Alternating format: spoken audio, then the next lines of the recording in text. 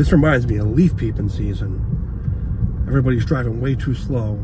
If you're coming up here, you gotta remember,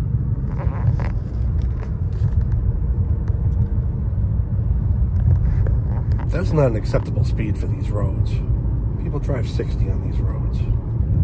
Man, there's so many people on the road.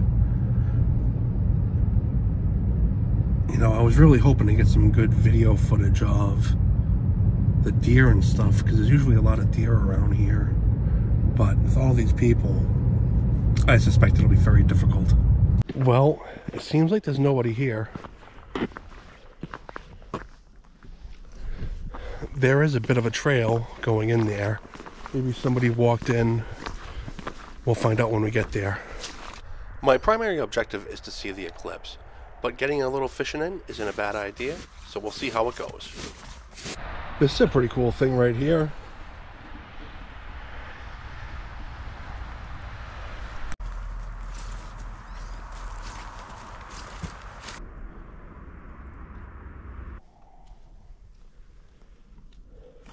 If it wasn't for all the crazy amount of people here, we probably would have saw some deer coming in.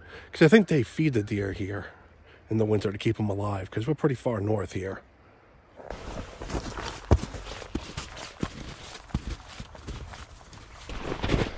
I did make a bit of a boo-boo. I took off this morning without my net, but I'm not really expecting to catch much of anything anyways. All right, so I'm heading into the river. See what happens. I actually heard on the radio on the way in, they said that fishing's supposed to be good during the eclipse.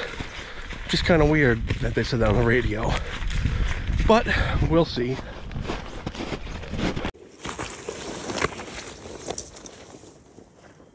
Alright, so I'm just getting here.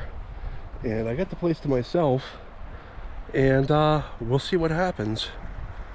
I'm just going to start throwing a streamer, and we'll go from there.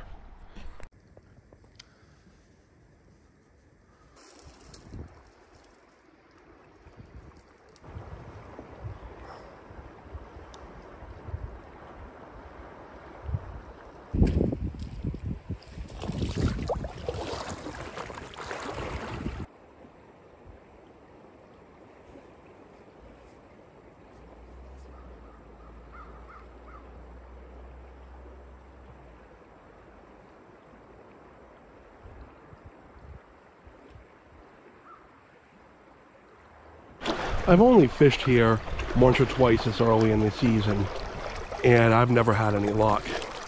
But I know fishing early in Grand Lake Stream, you can do well on smelts, especially floating smelts, but I don't have any floating smelts.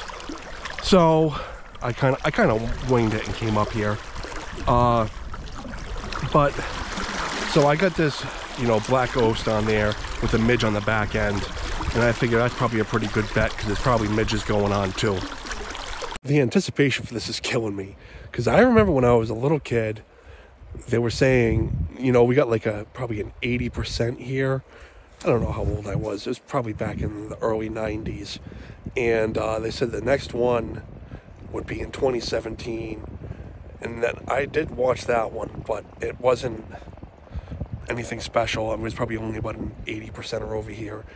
But I remember when I was a kid, they said the next full totality in New England was going to be in 2024, and here I am in 2024. I can't believe it. When you're a kid, you think it'll never come, but here it is, and I'm sitting here waiting for it and waiting for it. I've been like so excited about this over the last year. I mean, I love this kind of stuff. I love, you know, astronomy and stuff like that, so I'm just like super excited for this. You can't even imagine.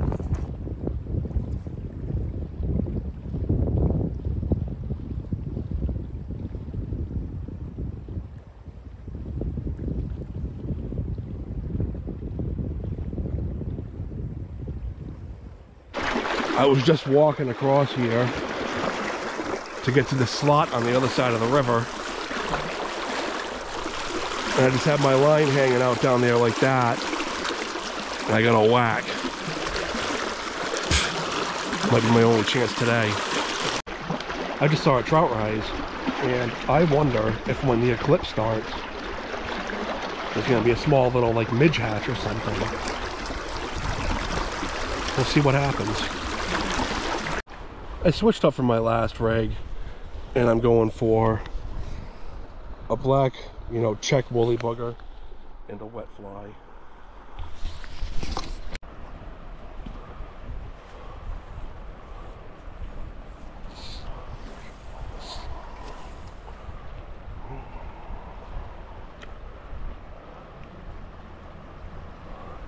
Ah.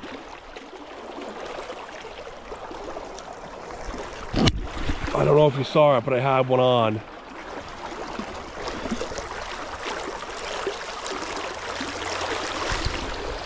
Oh, I'm going off label a little bit. I'm using some steelhead flies, trying to get some attraction going on. I mean, I did have 2 hits, but I don't know. I'm going to keep on giving this a go, I guess. Well, I had to put on my older waders because they're a bit bigger, you know, my fat boy waders, and they leak pretty good. So I've been sitting out there fishing this like I'm fishing steelhead for like the last 2.5 hours. I had 2 hits, which was much better than I thought, but I'm basically at a standstill.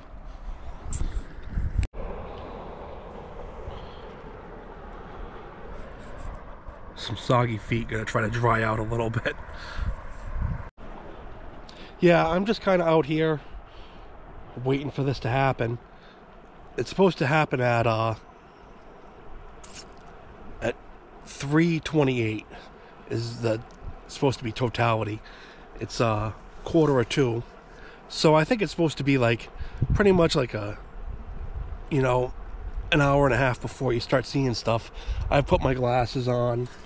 I haven't seen anything yet. You know, I got these cheap little things, and I'm hoping that they'll do it. Well, I know they'll do it because I've been staring at the sun with them, and it's been going fine.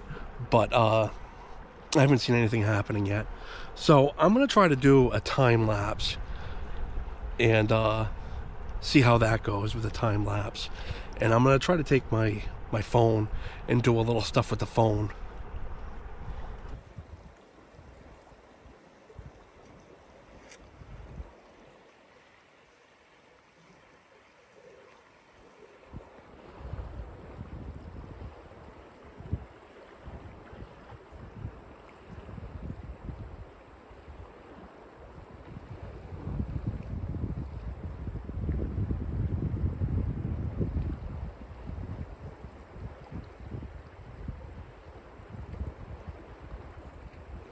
Alright, so I got everything set up. I set up my GoPro on a tripod. Got a little rat's nest.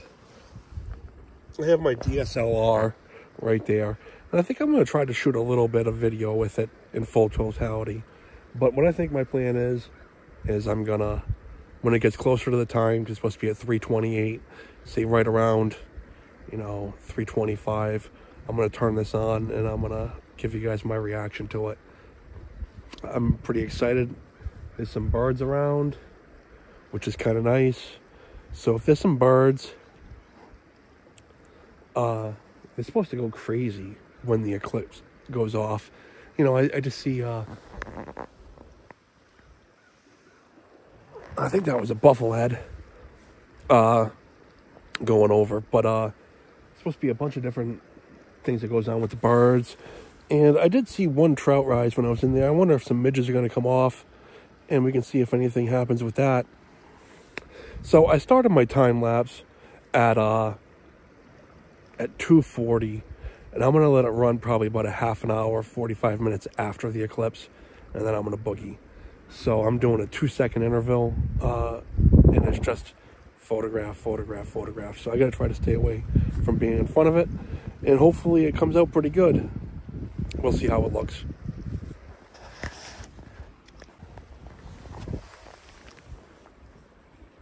It's just a little sliver now, and my heart's racing. I can't believe my heart is racing from watching just an astronomical event. But, whew, I just can't believe it.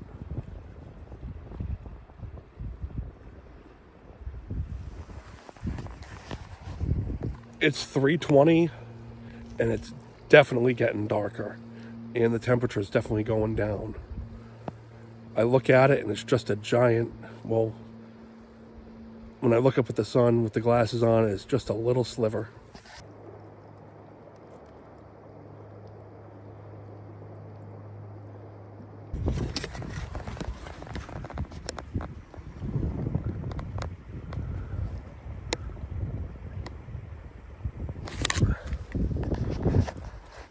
It's not really working trying to use my glasses for this.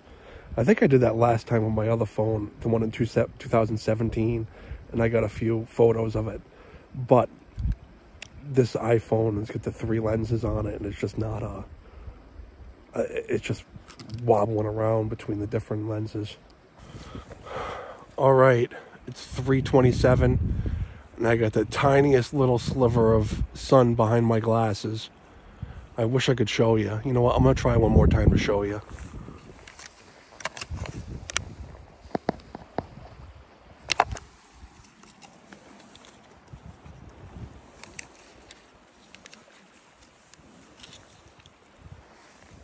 Sorry.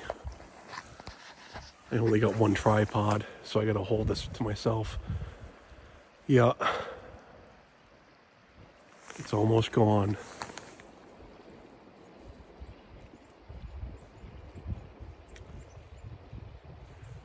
And from what I understand, as soon as you're in totality, you can take your glasses off and look at it.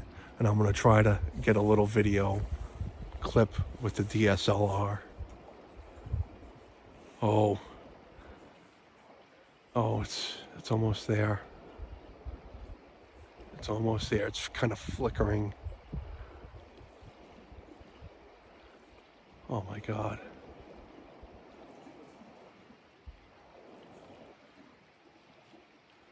It's almost gone. It's almost gone. I don't know how to describe it. It's like maybe a 1/16 of an inch of light. That's about it. Now it's a 32nd. Oh, I'm starting to hear people starting to yell in the background. I get the tiniest little bit. Tiniest gone. Oh my God.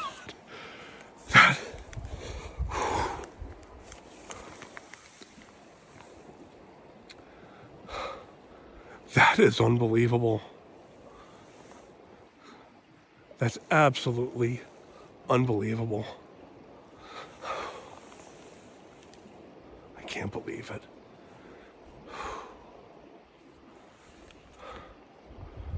I'm like crying. People say this is one of the most amazing things you can ever see, and this is one of them. I'm gonna turn this off and just kind of enjoy it for a bit.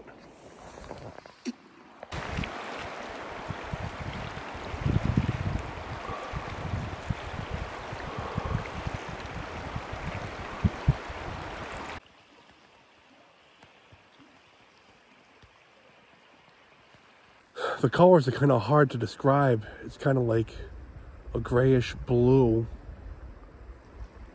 background, got dead black for the moon, and bright white all around it.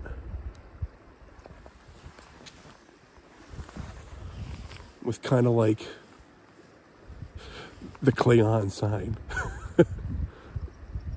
Oh, got some organzas flying by.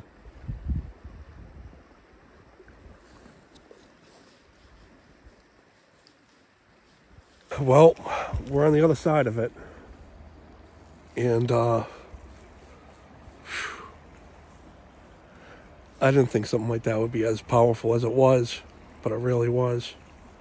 I'm so glad I saw it. So glad.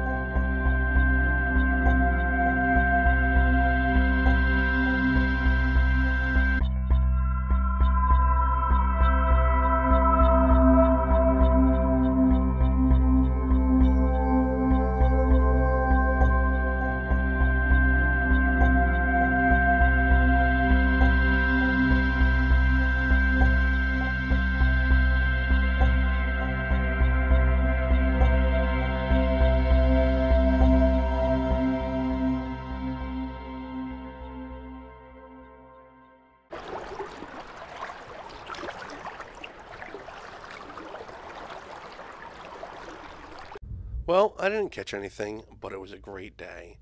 Stay tuned because I'm going to be starting my season in earnest relatively soon, most likely in Grand Lake Stream. Thank you very much for watching and have a wonderful day.